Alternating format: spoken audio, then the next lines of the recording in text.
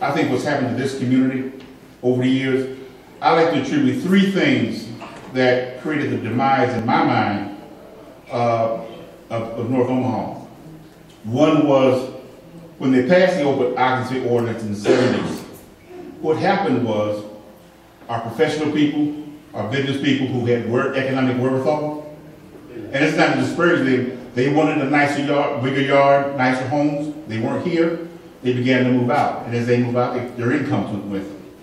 So that was one thing that was part of that process. One of the other things was rebellions that we had. We had several major rebellions. Some people will call them riots. I call them rebellions.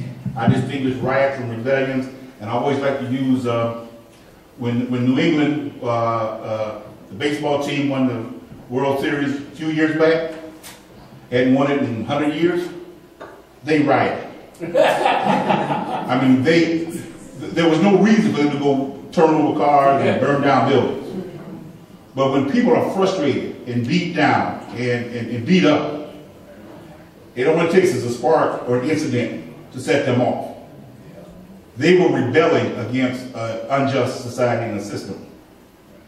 The third thing, what they did was burn down their own buildings, all up and down 24th Street.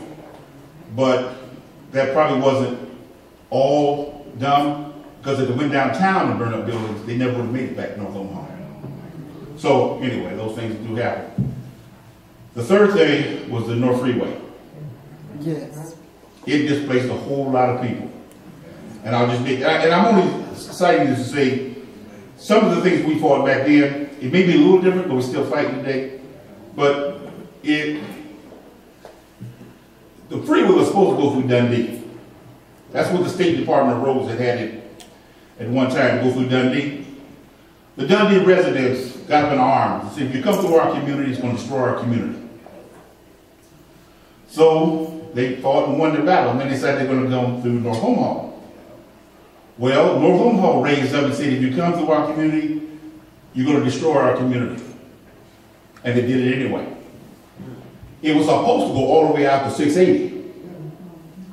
But the people in Florence and areas out there raised up and said, if you do that, you're going to destroy our community. So they stopped right at the end of North Omaha. The battles we were fighting back then may be different than they are today, but we're still fighting battles today. We have to continue to hang in, we have to continue to persevere, we have to continue to work together, all of us who believe in a just society. So with this honor, I really appreciate it. Again, I'm humbled. There are other people out there who are equally or more deserving than I am, but I ain't giving it back.